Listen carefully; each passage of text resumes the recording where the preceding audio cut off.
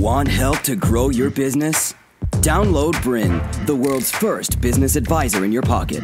To find out more, visit bryn.ai or search the App Store today.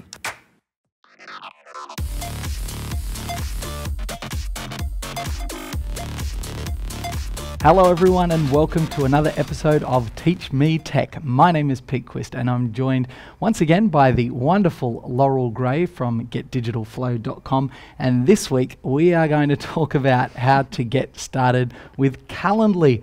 Laurel, thanks for joining us. Thank you for having me back again. Oh, look, you're more than welcome. We've had some people on the old social media using the hashtag #TeachMeTech, and they've enjoyed some of your previous episodes, so we thought we might as well get you back in. All right, thanks. Okay, so we should get cracking. Teach Me Tech, what is this show all about? Well, we take new and complex and interesting ideas and tools online, we break them down, and we make it as simple as possible for you to actually learn them and implement them at home. So what I want to let you know before we get started, two quick things. First of all, this session is highly practical. So if you've got a second screen at home, whether it be a tablet or another laptop, you can actually implement what we teach in real time as we go along through this episode, which is pretty cool. The second thing is we want you to ask and share. Like we just mentioned, the hashtag is Teach Me Tech. Jump onto your favorite social platform, even if it's Google+. We'll accept Google+, won't we? Absolutely. And use the hashtag #TeachMeTech to get involved in the conversation, not just with Laurel and myself, but also other people out there in the Business Blueprint community that are watching this episode. So you can tell us some of your good experiences, some of your bad experiences, how you've implemented things in your business, or maybe you've implemented something else. We'd love to hear about it. We want you to get involved online. So let's take a look at what we are going to cover on today's episode. So we're going to take a look at why you need an appointment booking system in your business. We're going to look at a quick overview of the Calendly website and how to get started. And if you don't know what Calendly is, don't worry, we'll get to that too. How to link your personal calendar to Calendly to avoid schedule conflicts. Boy, it's a tongue twister, by the way. Configuring how people are going to book in time with you. How to configure invitee notifications. How to set up reminders for the invitee to ensure a higher show-up rate. Customizing your availability options, and finally, making the most of Calendly to better manage your personal time. So, without further ado, let's get started. We can't afford any other sound effects. So, Laurel, let's kick things off. Not kicked things off. Let's kick things off. Calendly, first of all, why do you need an appointment booking system in your business? But probably the first question is, what the heck is Calendly? Well, as you mentioned, Calendly is an appointment booking system. And there are a lot of these on the market at the moment. So that you've got a bunch of choices to choose from if you are in the market for an appointment booking system. And basically, it's going to automate when your customers can book in time with you and your team in your business. Or they can also book in some personal time with you as well. So basically, saving you tons of time and energy by having a system in place to do all that booking for you. Now, this is another fantastic Teach Me Tech episode this week because, as everyone knows out there, sometimes I'm personally on the front line going out there and learning the tools and tricks, but sometimes, like with Calendly, I'm actually the one getting taught as well. So hopefully I'm going to ask some good questions about about Calendly and how it all works. So, Laurel, tell me, what type of businesses could benefit from Calendly? I mean, instantly I think of any business that takes appointment bookings. So, you know, like dentists, for example, would take bookings. That'd work, but I'm sure there's a lot of other people that could benefit from this.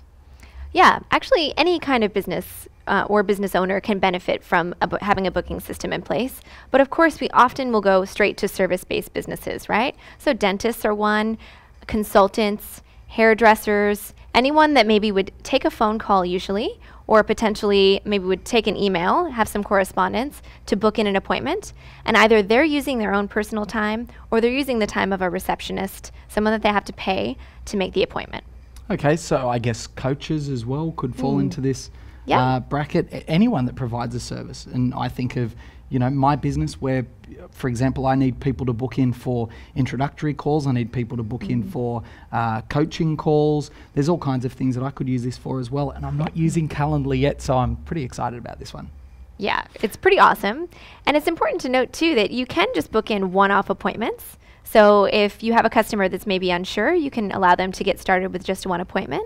And then if you do have a coaching business or some kind of recurring need to have bookings, that can be arranged as well.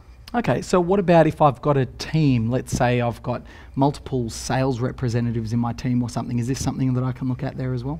Yeah, absolutely. So we always recommend that we start off booking the business owner in, or maybe one person in the team, to kind of test out the system at the start. And then probably won't have time to cover it today, but we will cover eventually how to add in other additional team members. Excellent. So we'll actually look at Calendly over 2 episodes, which is something that I'm pretty excited about, as we've kind of been looking at with most other tools at the moment. We do a how to get started with and how to get more out of. Today, we're going to cover off the basics though, aren't we? Yeah. And how far are we going to take people today? Basically, we're going to walk through the entire setup process, because there are quite a lot of little nitty-gritty details that you have to navigate your way through. So by the end of today, you should be able to book in your entire first event. Okay, so we kind of touched on the reasons as to why people need an appointment booking system in their business. But if someone comes to you at getdigitalflow.com and they say, you know, my booking system is all over the place, how do you explain this to them? Ooh, that's a good question. I probably wouldn't start by explaining. I probably would begin by letting them know that it's not really about just the booking system, and it's often not really about the solution. It's never really about the stuff in your business. It's about changing your mindset and the way that you operate in your business. So often when customers come to me and they say, my appointment booking system's all over the place, what they actually mean is, my calendar is all over the place. And so I always encourage people to sort of take a look at everything that's happening in their calendar. And first of all, make sure that they get everything that they're doing completely listed out. So that might include travel time, whether you're driving or taking the bus, time for lunch, time for actual administration work in your business, and just getting all of those ideas out of your head and in your calendar first. Okay, so we're talking about not only is this important for people to actually schedule their business, but you're saying this is important that people can actually schedule their life. Yeah, absolutely. And the only way an appointment booking system is going to work with you is if you have an idea of when your availability is.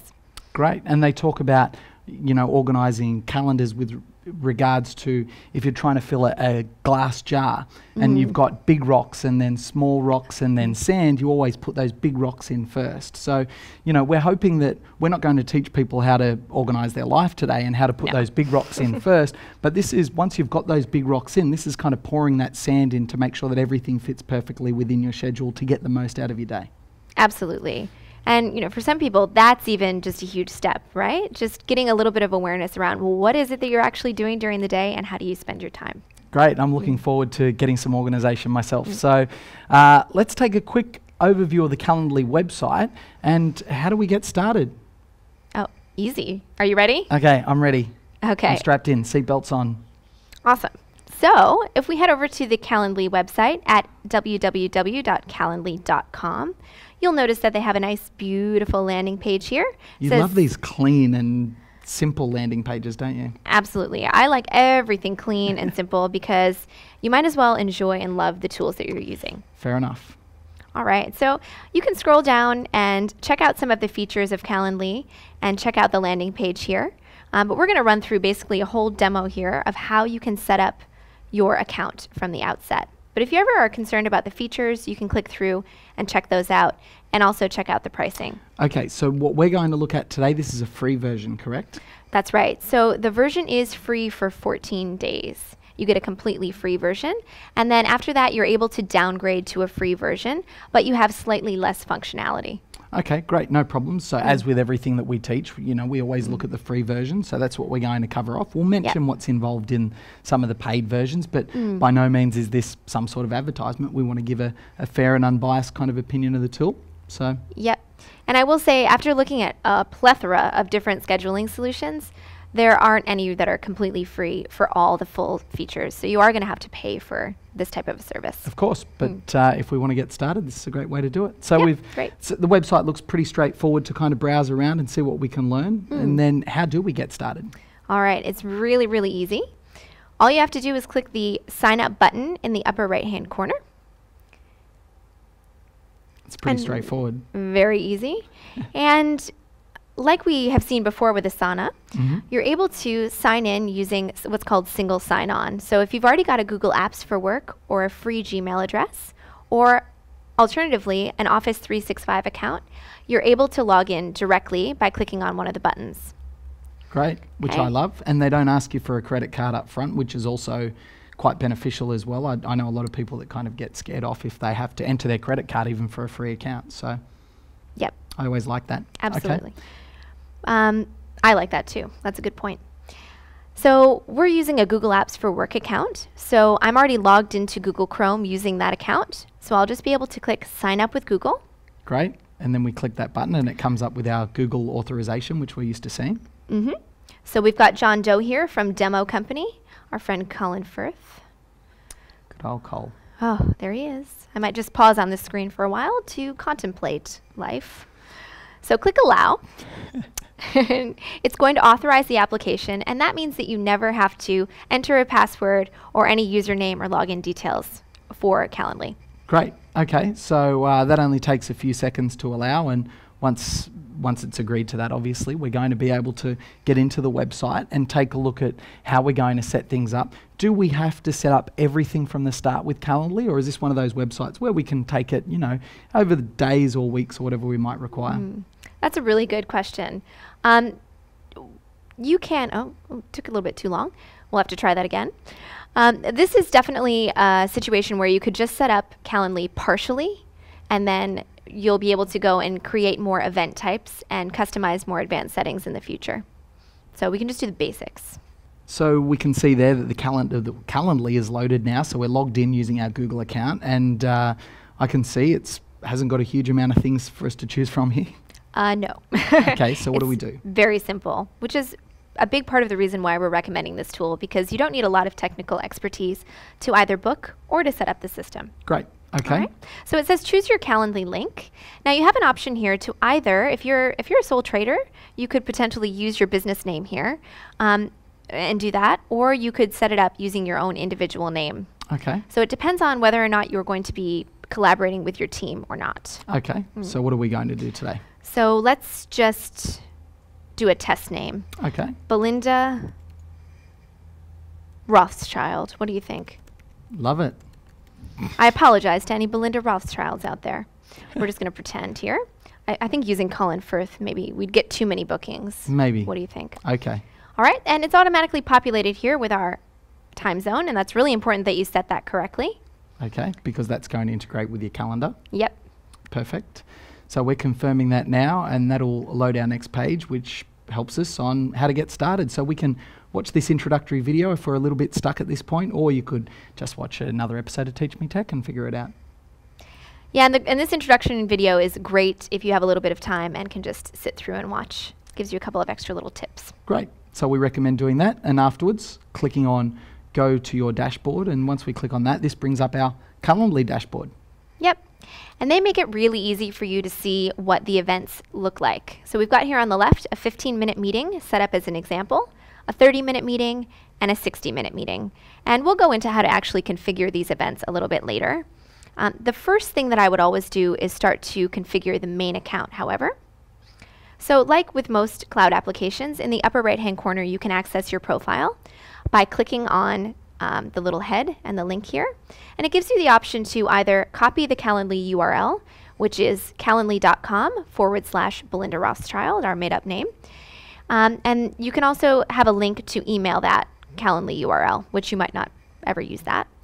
And it allows you to go in and have a look at the calendar connection, which we'll do in a bit, and also have a look at your account settings. Okay, great. So it's easy to click through those and check them out, and we'll do that later on. But let's move on to our next point, which is how do we link our personal calendar to Calendly to avoid schedule conflicts? All right. To continue enjoying this presentation, download Bryn, the world's first business advisor in your pocket. To find out more, visit bryn.ai or search the App Store today.